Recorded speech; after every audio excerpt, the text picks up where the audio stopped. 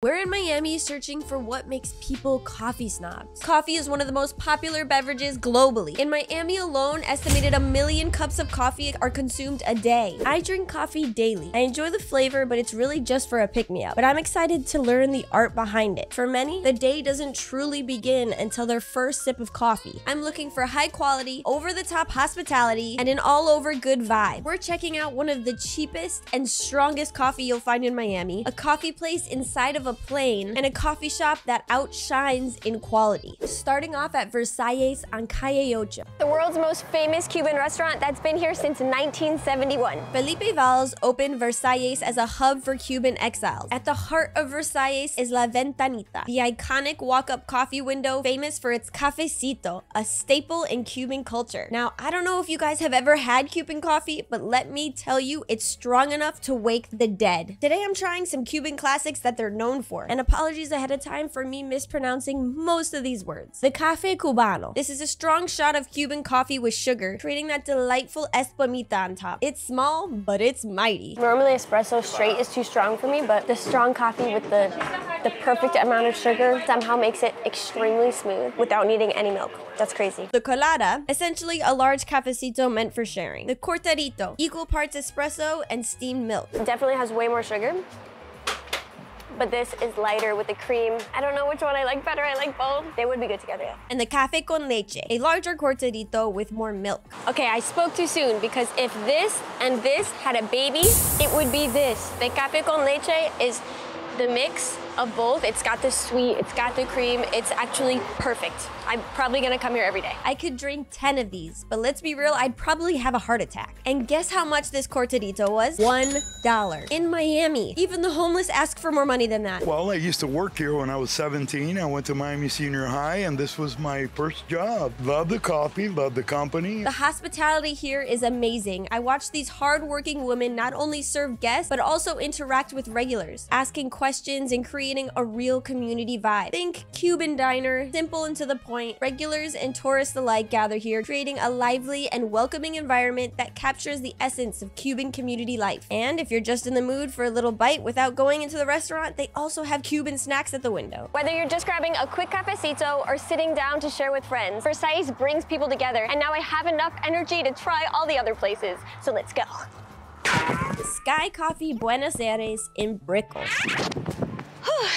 All right, we made it to Sky Coffee Buenos Aires, an Argentinian concept coffee place in an airplane. Let's try it. Ever dreamt of being a steward or stewardess only to find out that you're too short? That's what happened to Rosana Bentos, the creative mind behind Sky Coffee. She turned her passion for aviation into reality by transforming a retired MD-88 fuselage that was put out of commission by Delta in 2019 into a one-of-a-kind coffee shop. She sold her house to buy this aircraft. Now that's believing in yourself. This oh-so-very Instagrammable spot was a must-stop on our search because it's so dang creative. This is such a unique experience, from the fact that you're ordering inside of a plane down to the little decors and details that make it look like an outdoor airport. Oh my God, it's literally like a plane. It is a plane. You walk on the plane, get your photo ops in, and then you order. And go pick a seat while you wait for your order to be brought to you. What a creative way to reuse something that was going to be trashed, even down to the little details of the coffee on the seats. Well done. The outfits that they wear keep the theme on brand and really immerse you into the feeling you're on a plane. It completely sets the mood. Let's get into the coffee. They pride themselves on organic, fair trade coffee and their cute themed lattes, so I got a few to try. You come sit down and you bask in the heat. You guys, I do recommend this place, but don't come when it's 90 freaking degrees. And because it's plane themed, they even have little helicopters for each table. Just kidding, this is to keep the flies away. All right, let's give them a try. It's sweet, adds a little bit of the red velvet flavor. I love the color. You know the coffee's gonna be good when they can do a little latte art. Oh, mother. All right, no more helicopter. You can smell the little flowers they put on top. I don't know if it's hibiscus or not. It's not a flavor that I think pairs or is anything I want to eat with my coffee, but it is pretty. Next, the dulce de leche with the little airplane on top. If you like sweeter coffees, these ones are definitely good for you. I ordered these because they're more pretty and Instagrammable, but I kind of like mine a little less sweet. I'm no barista, but I do know drinks. So as far as looks go, beautiful, taste, smooth. Some drinks come with little garnishes to snack on, but they also have plenty of food items if you're hungry. Despite the coffee shop not paying anything for marketing, this concept has gotten a huge amount of media attention. And the geniuses who realized that it's way too hot for coffee outside in Miami built these domes, which is new. You only need to spend $20, but the thing is, you kind of have to reserve them because they only have 2. Better finish my coffee before my flight takes off. Nobody? Such a creative concept with creative drinks. Now to the next spot. On to Brewing Buddha in Pinecrest. Okay, that was far. But you guys said it was a must try, so let's dry off and give it a shot. Brewing Buddha was founded by brothers Jordan and Cassidy in 2017. They meticulously source their coffee beans and roast them in-house. They continually push the boundaries of what coffee can be. I think what makes it special is that we're super creative. We try to be first with trends, roast in-house. We're not afraid to push the limits. I think it's super important we create our own brand. It's made by us, for us. It's our own flavor profile. It's something that's unique to us. You can't buy it anywhere else. Unless you get a Brewing Buddha bagged coffee from us, it won't be our coffee. It's incredible how many different methods there are to make coffee and the numerous factors that influence each step. Brewing Buddha crafts their own cold brew, a process that takes 24 to 36 hours. They have this thing called nitro coffee, which is cold brew with, you guessed it, nitrogen. So the nitrogen kind of makes it have a foam and a creamier, lighter flavor.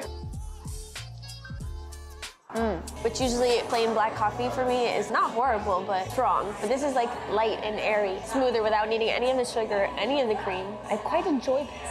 I actually think it's stronger too, so.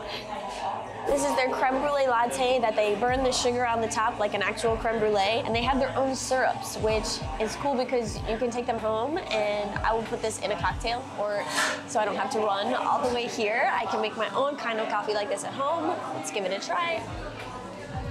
The burnt sugar on top, oof, it's very good. The hospitality was excellent. They made me feel right at home, and the staff was very knowledgeable. Their team also creates hilarious social media posts featuring John as Mr. 305.